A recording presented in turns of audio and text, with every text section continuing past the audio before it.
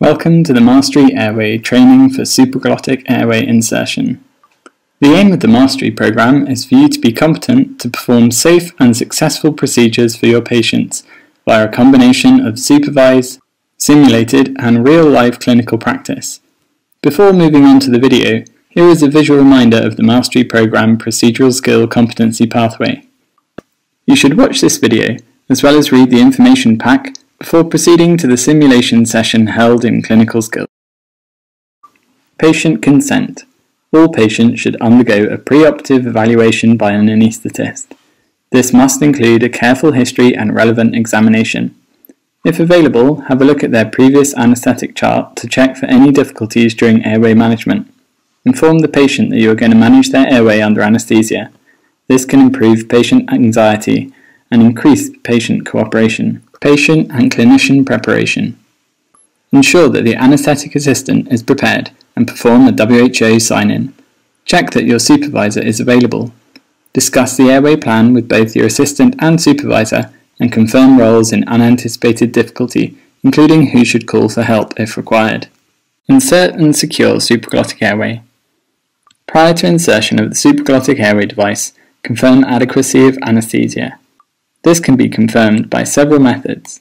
The eyelash reflex can be checked by gently stroking the eyelash.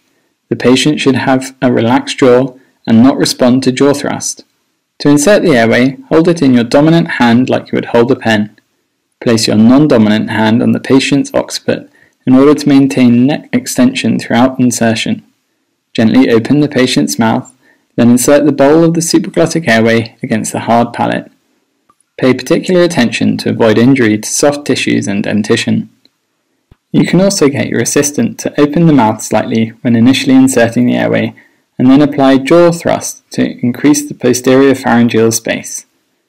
Advance the airway using gentle but continuous pressure upwards and backwards, sweeping the tongue to the left and out of the way. The airway first passes the hard palate, then the soft palate and posterior pharyngeal wall until definitive resistance is felt. When the airway has stopped advancing, release it and inflate the cuff according to the manufacturer's recommended volume. The airway will rise out of the mouth by about 0.5 to 1.5 centimeters. Connect the ventilator tubing and gently ventilate by hand to confirm successful placement of the airway. This can be confirmed by adequate chest movement, square wave capnography, and no audible leak. With the second generation supraglottic airways, an additional check to be undertaken is that of the gastric port. Apply a small amount of lubricating gel to the port.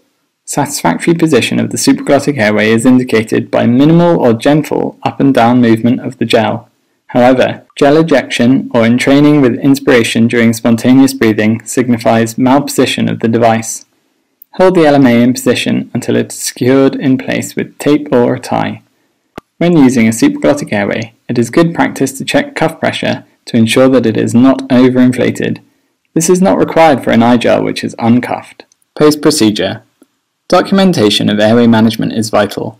Include information regarding basic airway management, type and size of supraglottic airway used, and any difficulties encountered.